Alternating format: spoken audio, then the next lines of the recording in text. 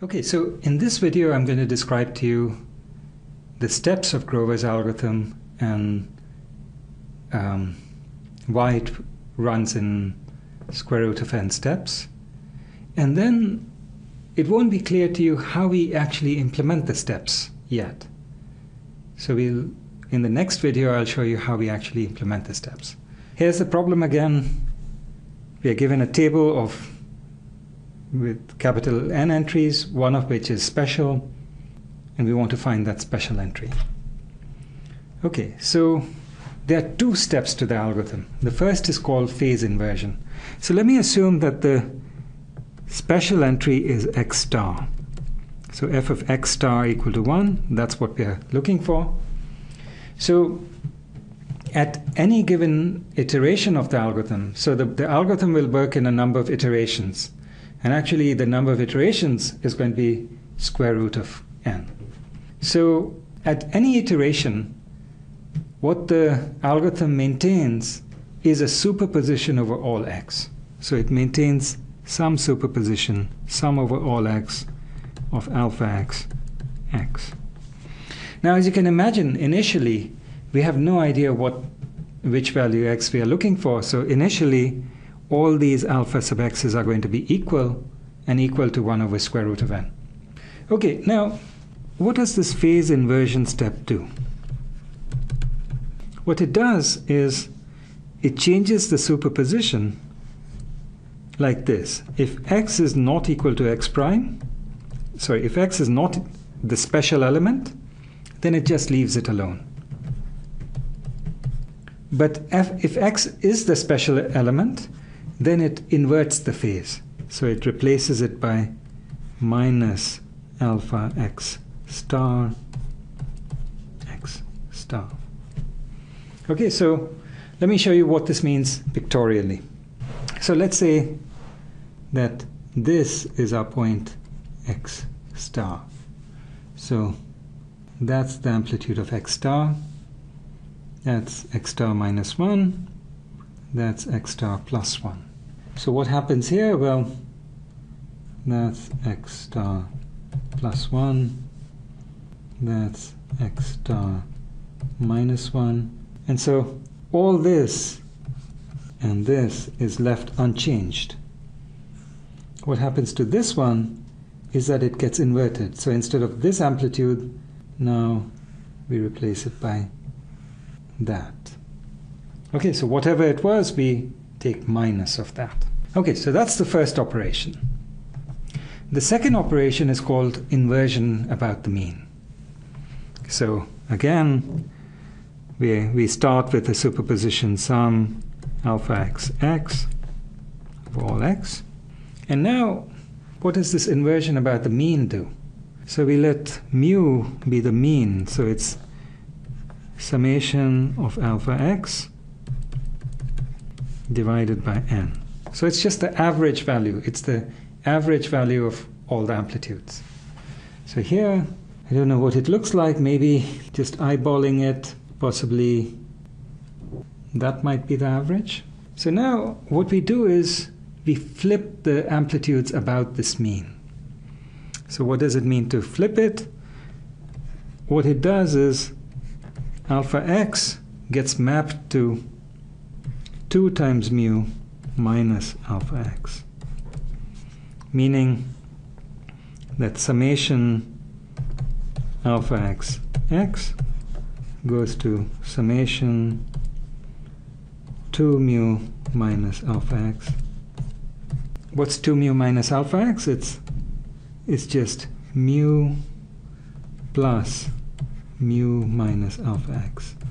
So what does this mean? What it's saying is, say that alpha x is smaller than mu. Then what does it do? It takes, say it's smaller by this value, then what it does is it takes mu plus however much it's smaller. So it flips it up by exactly the same amount. And the same thing happens if it's above. It flips it down by exactly the same amount. So the new amplitudes would look something like this. So that's what inversion about the mean does. Now, it should not be a priori clear to you that inversion about the mean is a unitary transformation, leave alone that it can be implemented efficiently. It might be a little bit more clear to some of you that phase inversion is a unitary operation. And then if you can guess how to implement it, then that's a really great thing. Okay, but we are going to see how to do that in the next video. Okay, so now let me try to show you how Grover's algorithm works given these two primitives. Okay, so as I said, initially we know nothing at all about the marked element, and so we start with all our amplitudes equal and equal to 1 over square root n. Then what do? Well, we do a phase inversion. So now the marked element, instead of having amplitude 1 over square root n, it has amplitude minus 1 over square root n. Now we want to do a inversion about the mean. So what's the mean? Well, it would have been 1 over square root n if we hadn't done the phase inversion. What the phase inversion does is it lowers the mean just a little bit. Okay, so what happens now when we invert about the mean? Well, everything except x star, its amplitude drops by a little bit. It drops as much below the mean as it was above the mean before. But now what happens to x star? Well, when we flip it up, it goes as much above this mean as it was below. Well, it was below by about 2 over square root n.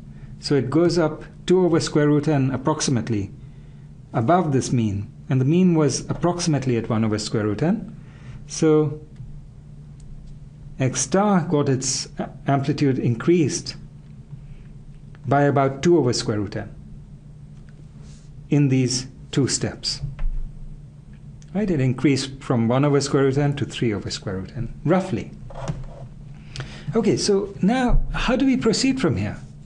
Well, since this works so well for us, what we're going to do is just keep doing these steps over and over again. What I claim is that if we do these steps over and over again, we just, if we do phase inversion followed by inversion by mean, each time we do this, we increase this amplitude of x star by about 2 over square root n.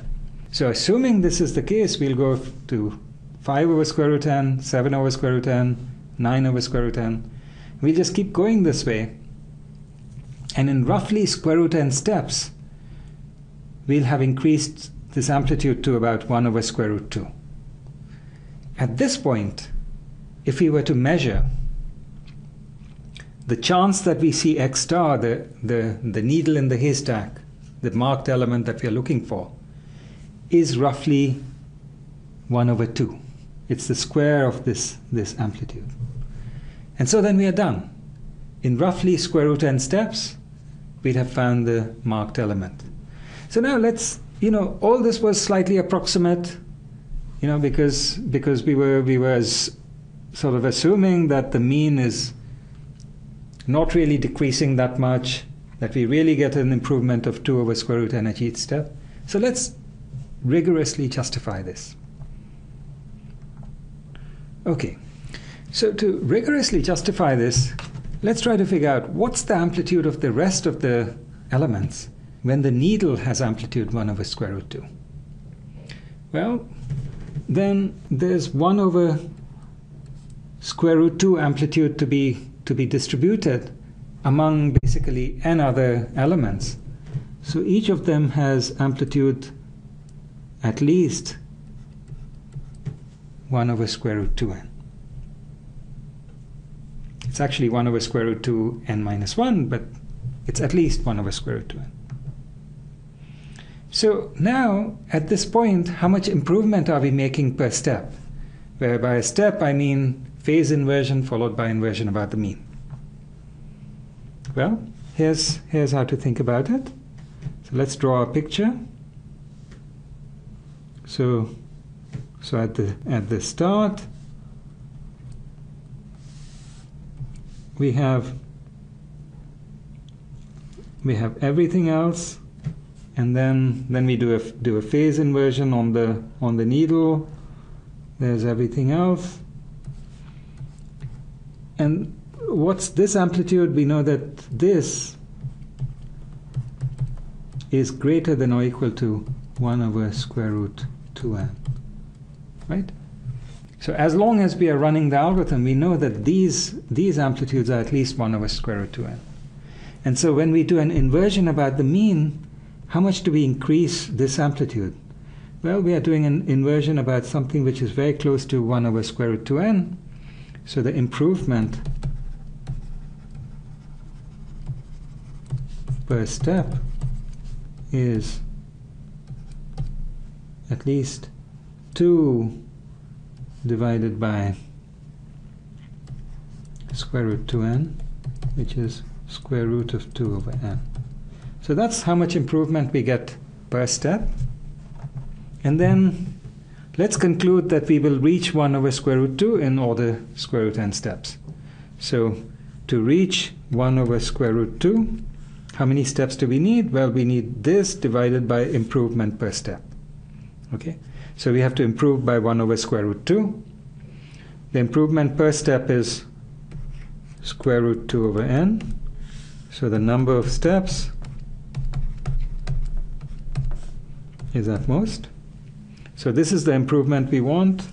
In each step we get at least this much improvement. So the number of steps is bounded by this over this, which is square root of n over 2. Okay, so that's the analysis of Grover's algorithm. Now, how do we actually implement these steps? Well, we'll see that in the next video.